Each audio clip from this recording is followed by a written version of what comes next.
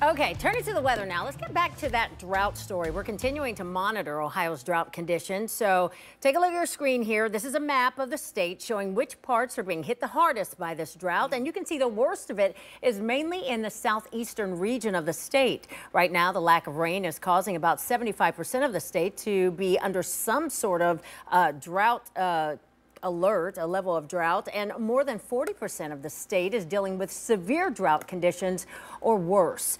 And 22 counties are under a natural disaster declaration to help farmers get some financial relief. And today, farmers told 10 TV that rain may not help the crops at all. Well, 10 TV meteorologist Michael Behrens explains now what we really need to alleviate these drought conditions.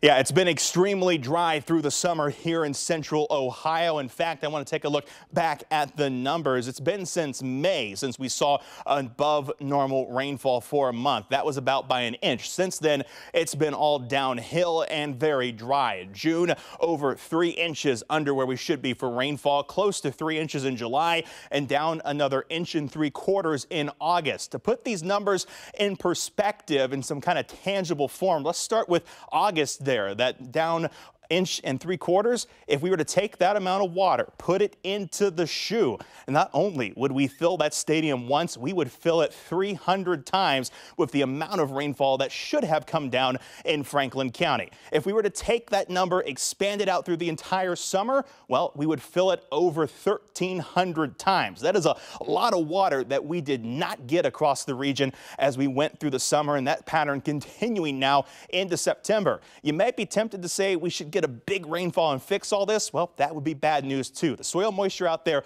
so down, especially in southeastern portions of the state, that if we were to see too much rain at once, the soil wouldn't be able to hold it all. We would be looking at possible flooding concerns. So what we do need to see is a prolonged period of steady rain.